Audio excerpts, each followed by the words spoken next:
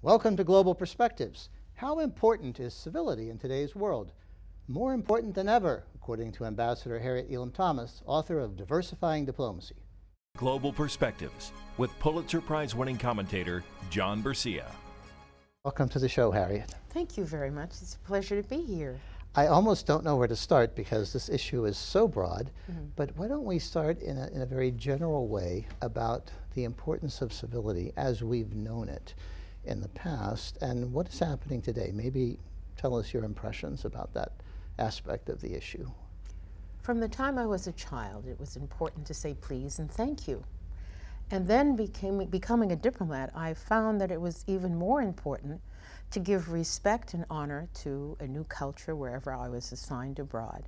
But I have my parents to thank for teaching me the importance of being polite, listening attentively, and not assuming what someone else is going to say, but speaking to them in a very kind and respectful, to my interlocutors in a very respectful manner.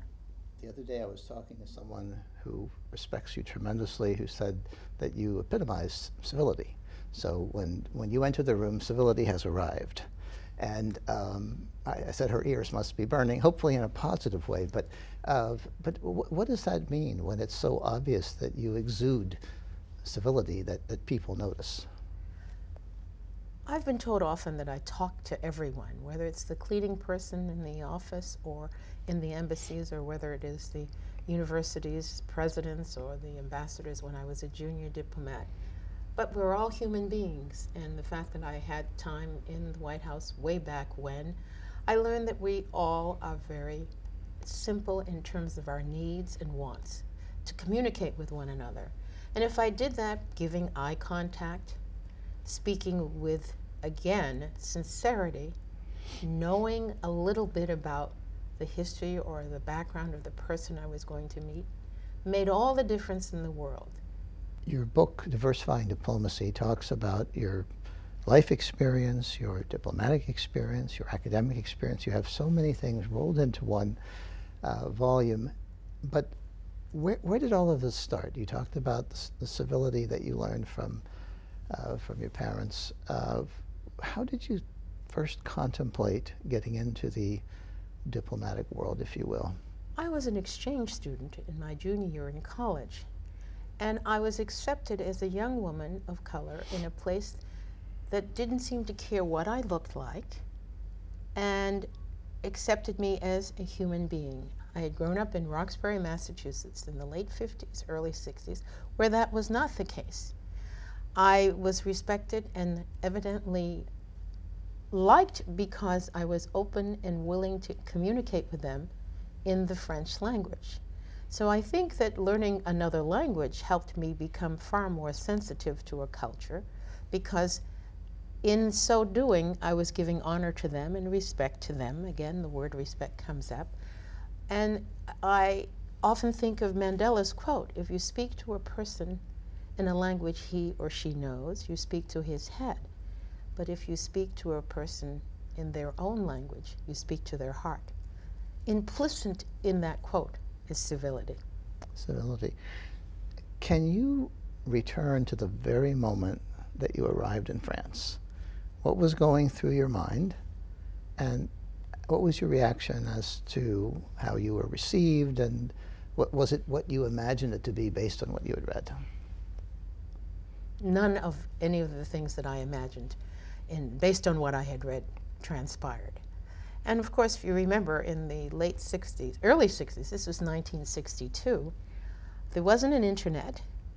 I had the World Book Encyclopedia, so I did a lot of reading about France, and I knew about the way American soldiers, who were African-American soldiers, Negroes at that time, had been treated very positively.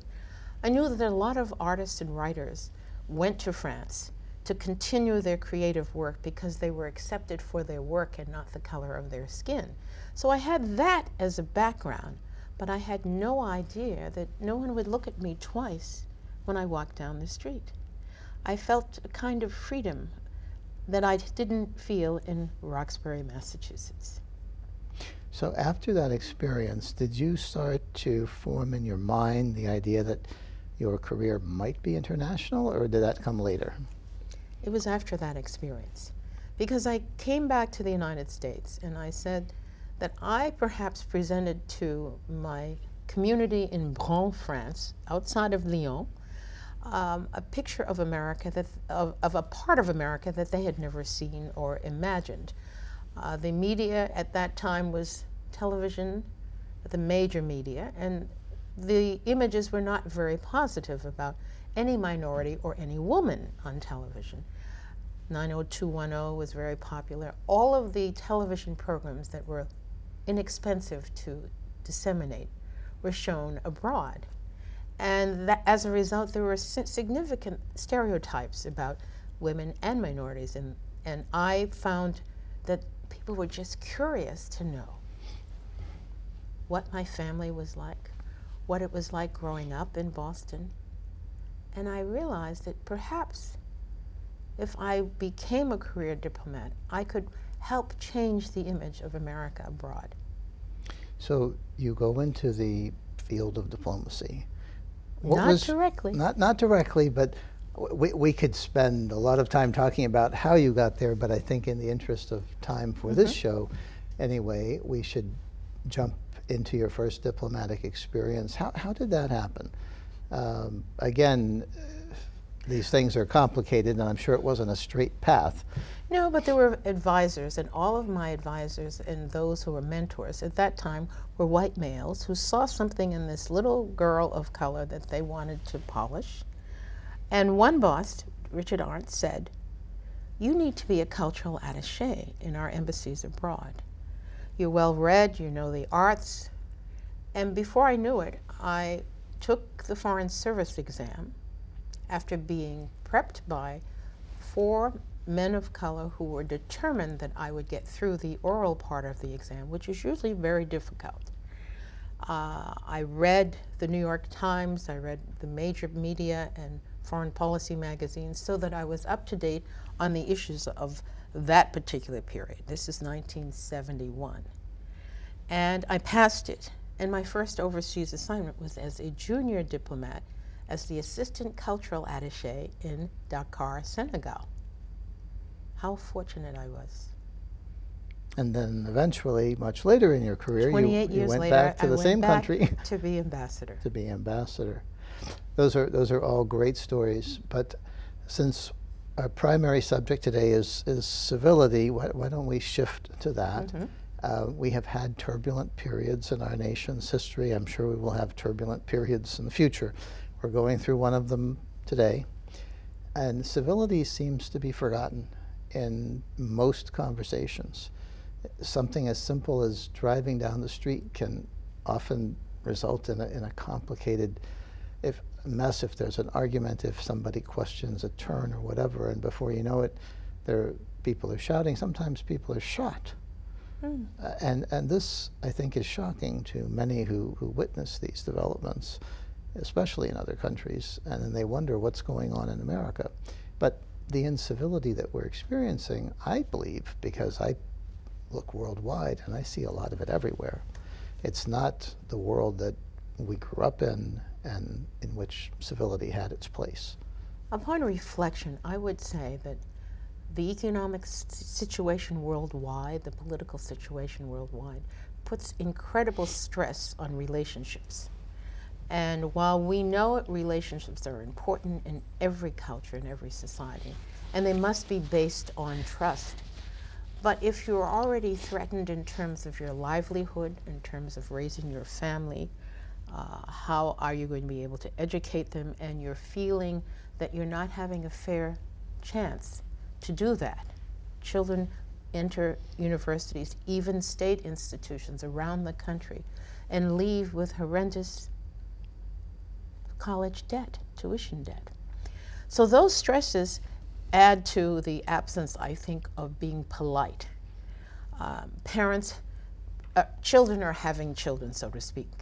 And so there isn't that 1, 2, or 3 generations in a household that could reinforce the kinds of things that perhaps you and I grew up with. You don't disrespect your elders. You always defer to them. You don't make faces. You don't respond without politeness. Our society now encourages first names. People call their professors by their first names. Most cultures around the world are still very, very tied to the civility of the discussion, whether it's in a negotiating session or whether it is a teaching session. Teachers and their students, there's a sort of line that you do not cross. And why has that experience eroded? Is it something that people have done consciously? Did it just happen? Is it new technology? I believe media? the new technology has much to do with it, because I didn't see this in the late 90s, early 2000s, before we had the internet. And so you had to interact with your teacher to do research. You had to go to the library and talk with a librarian. You had to ferret out information on the 3x5 cards, and you relied on another human being to help you do your research.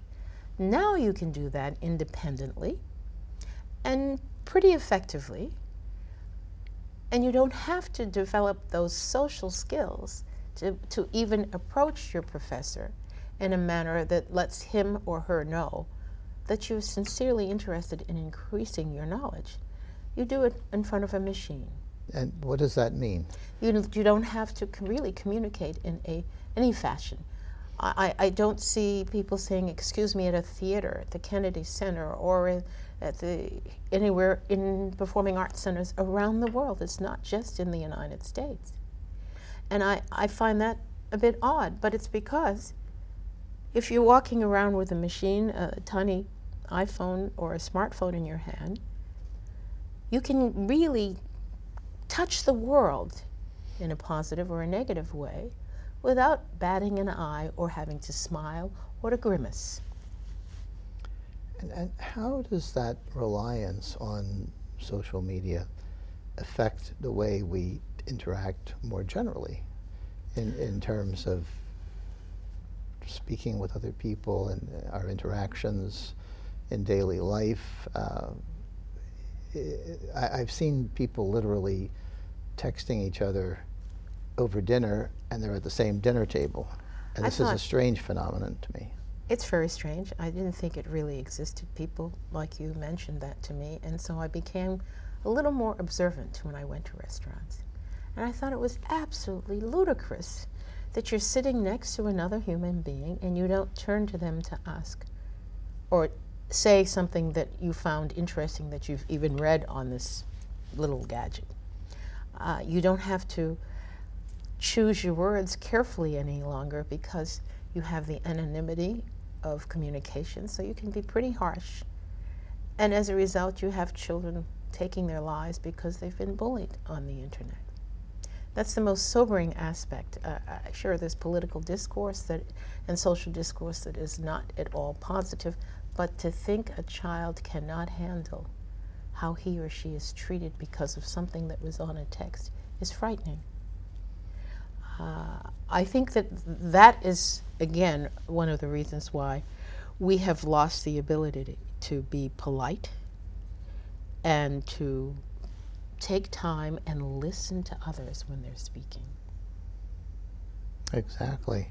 You've had the opportunity to present at nationally regarded forums on civility, including in Stamford, Connecticut, recently. Tell us about that experience. What was the origin of their civility series, and why did they seek you out as a participant?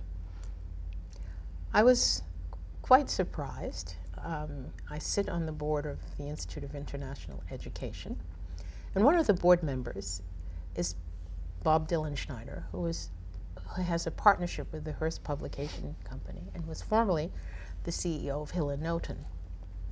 And he said, I'd like you to come up and talk to our civility series. He was extremely supportive of the memoir. And when I met him 9 years ago, I saw something in this man that told me he was concerned about America's history, its culture, and its actual impact on the world. And I was flabbergasted at the invitation, and I was delighted to accept, especially since I was speaking after cabinet members of this and other administrations on that subject. When I walked into the room, I saw, yes, a number of people who love libraries and who love books, but I also saw young people who were Fulbright scholars, who were anxious to come and hear somebody who had an overseas experience, who were learning about their programs in the United States that could be enhanced by their exposure at NYU and at Yale. And then there were members who were former diplomats in the audience, retired military, but a number of private citizens who truly are truly interested in having a more civil society. That was refreshing because you don't see that. And of course, you knew about it, but did that meet the front pages of the newspapers? I doubt it. So what was the main message that you delivered to that audience? That in our foreign affairs, and we cannot be effective if we do not approach our allies and our enemies with respect and civility. That will, and it happens if in fact you have the knowledge of a language and you break down that barrier. You will be invited to their homes. If you go and work at an embassy abroad, always remember that you are a guest in that country. It may be that you represent the United States of America, the 800-pound gorilla in the world, but you also have to remember you must be a polite guest in that nation. And that was the message I was delivering to the audience. They asked questions about what it was like to be abroad as a person of color and what kinds of questions did I get. And it was a pleasure to respond to them when I could be totally candid about the fact that I made it my business not to be provocative whenever I responded to questions that I didn't like about America, that they were asking me about my country. And I'm terribly patriotic, even more so when I'm abroad than when you're at home. No one wants to hear their country disrespected.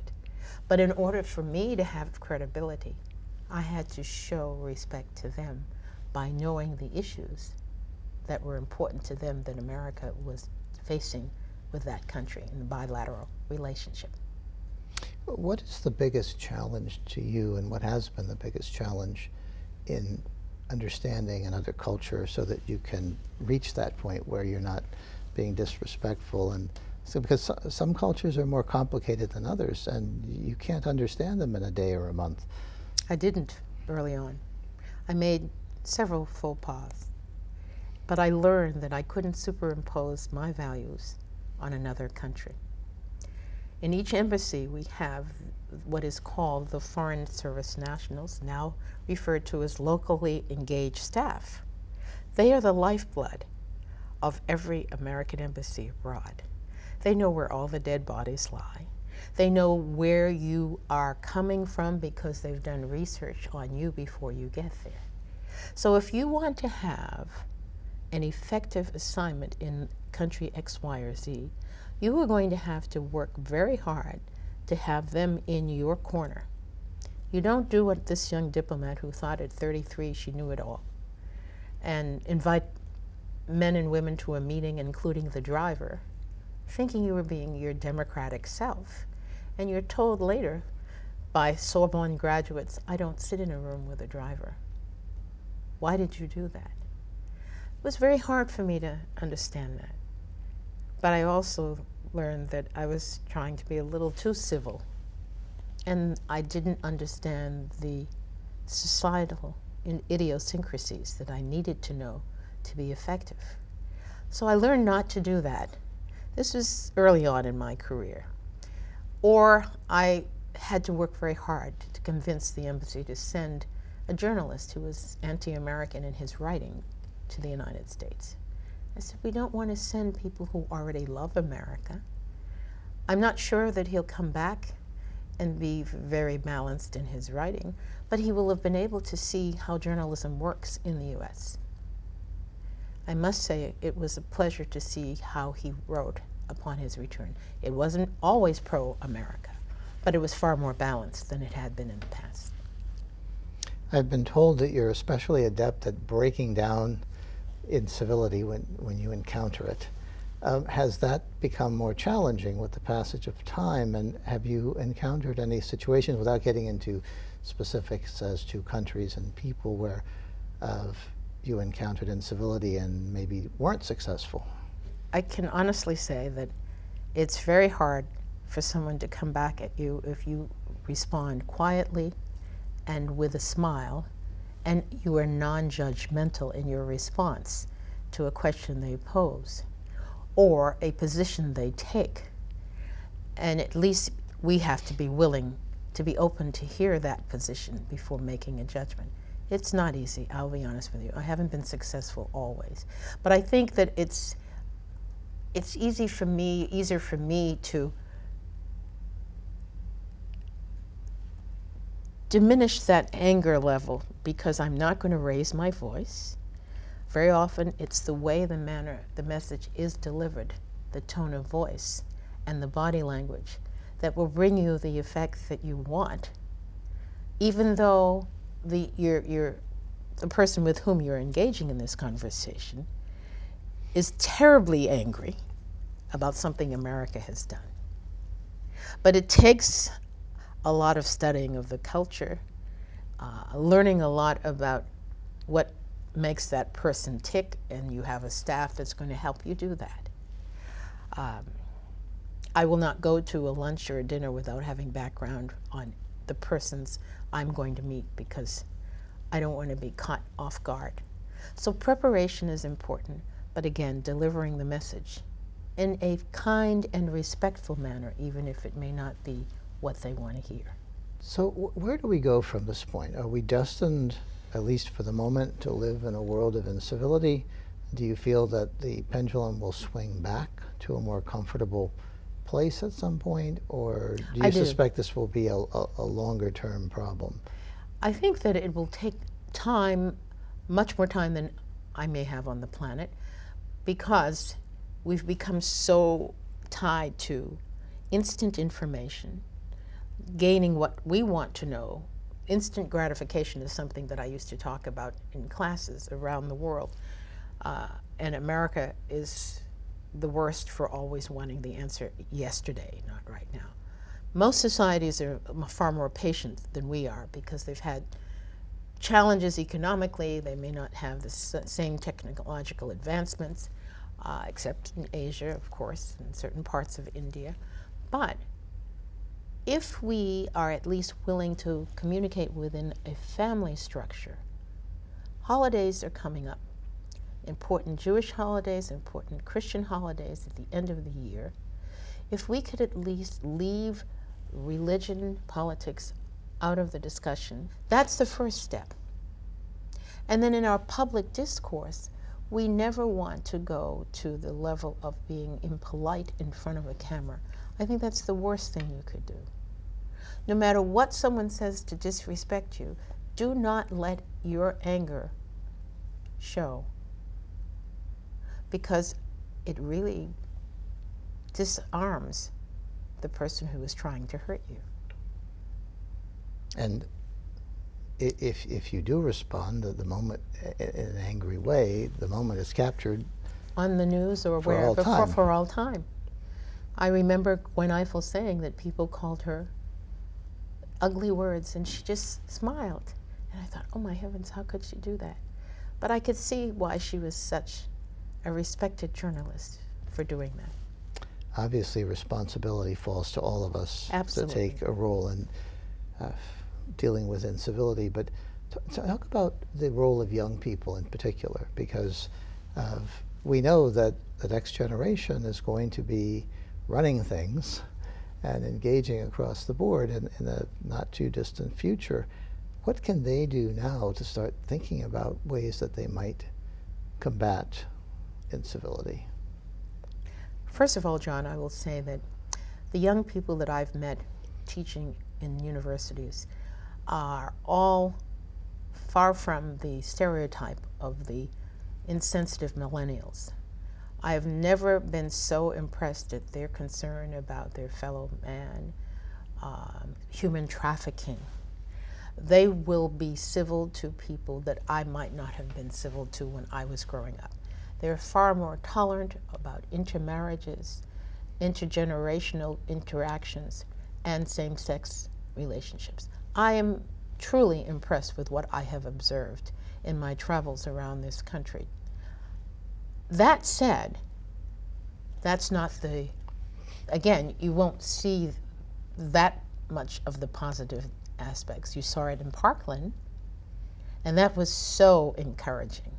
But I wonder if, in fact, we as professors should constantly remind our students that no matter how intelligent you are, you always have to be concerned about the least of these, your brothers and sisters. And if we do that in addition to our academic lessons, I do think it will resonate. I truly do. And so you anticipate a world, perhaps in the not too distant future, where civility will reign again? I do. Because I'm not the only one who finds this extremely important. There are a lot of other professors and a lot of other leaders who are truly committed to being civil. Well, on that note, I would like to thank you, Ambassador Harriet Elam-Thomas, for joining us today. It's been a real pleasure. It's a very special pleasure for me. I thank you. And thank you. For Global Perspectives, I'm John Bercia, and we'll see you next time.